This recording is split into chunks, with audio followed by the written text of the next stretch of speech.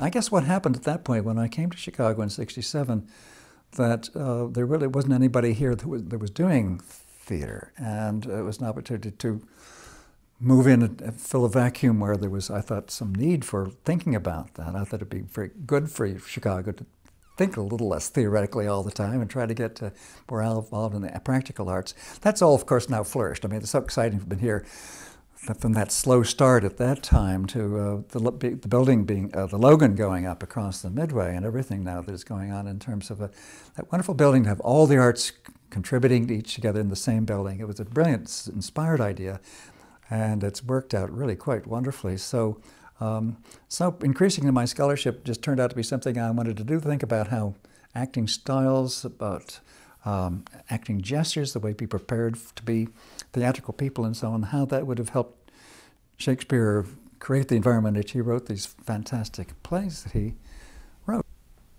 Shakespeare was very much a theater man. I mean, he was a member of the company, he acted, he was with the people for whom he wrote these plays, he knew them personally and individually, just fantastic. TAPS program, the Theater and Performance Studies, really arose out of that, because it arose out of that. What we really want to do is have a crossover between the practical and the theoretical, right?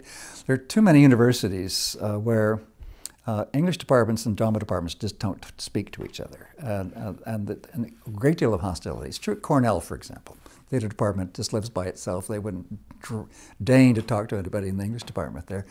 And that was kind of true here in a way. But one should learn how those really feed on each other, and I think that's what TAPS is all about now, and the people are coming here because they sense that excitement that one can really do that. It's not a theater major in the same way it would be if you went to Northwestern, which is a great place, but that's more a conservatory, and we try to surround the pragmatics of theater with a fascination with reading history and with thinking theoretically about how drama works and so on, get the whole show talking to each other in those wonderful ways. Frank Kinahan, for whom the Kinahan Theater is now named, was one of the few people, he was also in the English department, and we very much supported the idea that we should help the students who were producing things, but they were producing things, this is in the 70s and 80s, without any support at all. There was no budget. It's a wonder nobody got electrocuted because they didn't have a tech person supervising the work they were doing backstage. There was no Heidi Coleman here. There was, it was student run, but it was dangerous. John Boyer certainly deserves an immense amount of credit for seeing that what he could do would be to provide some funding for that. And I went around to the deans and said, well, I'd like to start a program. They said, well, we don't want to do that yet. This place is still very cautious about that. But if you wanted to do this under interdisciplinary studies, that would be fine. So I ran a program that way, and then went back to the deans. This is in the late 80s now, I think, and said, look, it's going very well. The students are loving it.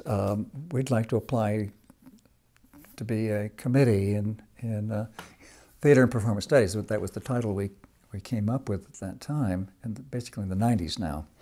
And the deans were very happy, and so was the college. It went right through at this point. But the temper of things is changing at the University of Chicago at that time in a very, very creative way. Of course, the people in admissions were just deliriously happy to have.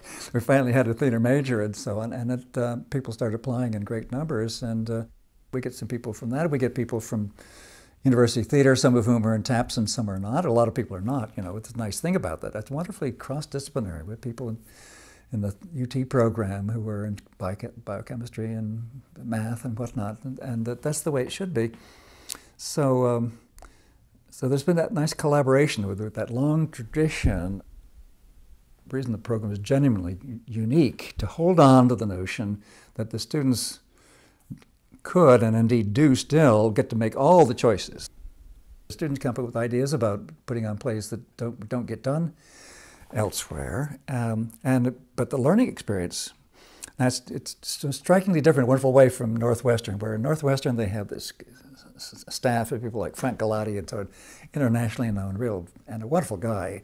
But up there, the faculty tend to direct the plays, and the students have to wait a bit or become assistant director. Even the graduate students have to wait to be wait in line to be able to help out with that and so on. And it's sort of top down. And our program is anything but that. And God bless her, Heidi Coleman has always been of that same persuasion. I mean, she's terrifically talented, and she does go in and talk to people about every production, about how it could be shaped up in some ways. But the original move of what play they would put on, and where's to be staged, and who's to be involved, and so on, how's the casting going to go, that's all decisions that are made without her intervention or mine. And students learn by having their own experience with doing these things. But I don't know any other place in the world really, where you get quite that kind of creative anarchy, if you like.